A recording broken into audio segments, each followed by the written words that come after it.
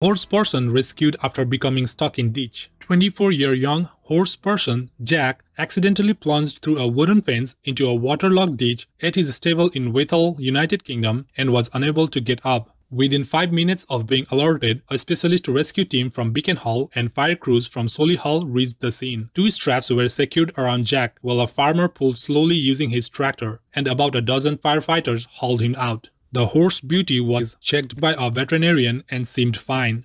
Jack's caregiver, Lauren McEwen, expressed her gratitude to the rescuers, stating, "I can't say thank you enough. It's just amazing what they did for him. Our praises, firefighters and all involved, for your kind help. We're happy that you're well, Jack. In heaven's benediction, may gorgeous Jack and Lauren McEwen have many safe and happy years together ahead."